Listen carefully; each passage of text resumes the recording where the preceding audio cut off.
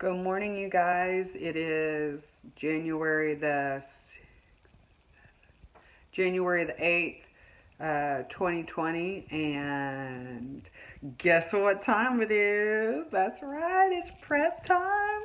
Yeah, we're starting prep tomorrow. I just talked to the coach, and he said we are at, I guess, maximum weight or whatever. I weighed in this morning at 172, which is up about, it's 20 to 25 pounds since I was on stage in June. So from June to January, we've put on about 20 to 25 pounds. I do believe that a whole lot of it is muscle. We have been clean eating all the way through. So for the past June, July, August, September, October, November, December, January, the past nearly 7 months has been clean eating. There have been some cheat meals and stuff, of course. I had holiday meals and birthday meals and so forth. But for the most part, I have kept my prep protocol, program, nutrition plan, whatever. And just we added in more of everything basically. So added back in the carbs and you know how that is. We gradually tapered off cardio. Never really got rid completely of cardio because for me, it just makes me feel good. And I'm not doing it to try to maintain a weight or to lose weight or anything like that. But when I do cardio, I simply just feel better. And that's kind of what I was going for. This prep was just to learn what foods make me feel best, and then also the amounts of exercise, cardio, training, what sort of training works best for me, and just kind of figuring out my body again. It has been an emotional roller coaster with me. You guys know my backstory and how big I was when I was a kid, and then all the way up till about the age of 30, just a really big lady. And so my entire life has been built around losing weight.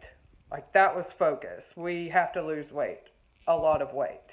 And so, my food has always been a really big deal. The amount of calories that I ate has always been a really big deal. I always tried to be under maintenance calories, even though I didn't know what my maintenance calories were. I just figured that the less calories that I could eat, the better, because I needed to lose weight.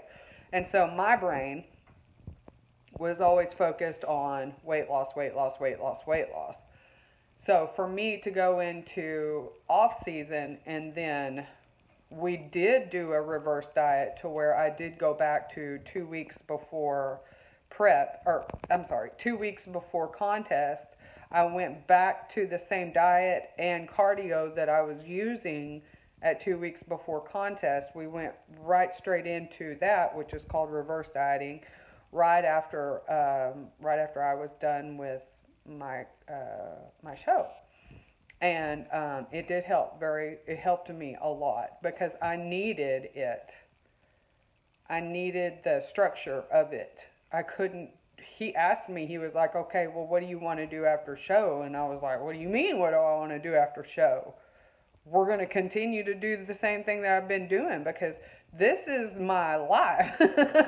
This is not, yes, we're going to, prep for a show and this is my goal, but the rest of my life is going to be lived in a structured way. I mean, to even think that I wouldn't have that structure, it scares me to death. So I said, no, you're not going anywhere. Like, you're not just my prep coach. You're the man in my life. So, anyway, so I stuck with him, of course, and I plan to stick with him till the day that I die, or he does, whichever comes first. Um, And we just, uh, upped calories gradually. We decreased cardio very gradually. I did start to gain weight, and it freaked me out a lot at the beginning. And I want to say even towards the middle of it all, it freaked me out, like to see the scale go back up again from, let me tell you something, I worked hard, and you guys, if you follow me, you know, but I worked hard to get that weight off for that show, and to see it creep back on, it freaked me out. I'm not gonna lie.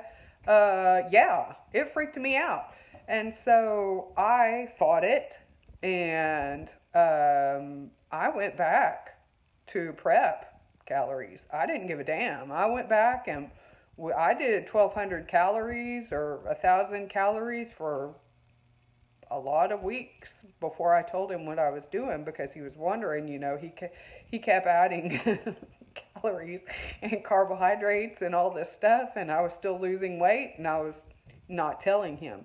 That's not a smart thing to do, by the way. If you're paying a coach to help you, if you're doing something like that, you need to tell them. And I just didn't want to tell him because I knew what he was going to say. We need to gain, we need to add the calories back. We need to gain weight gradually, and so on and so on. I knew in my brain that that was the right thing to do.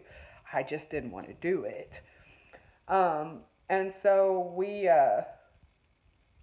it was a bad thing, but in the long run, it kind of was not such a horrible thing, because I ended up not gaining nearly the amount of fat that I probably would have gained if I would have just gone straight from show to, you know, crazy calories. So, anyway, so we have minimal fat right now, which is good.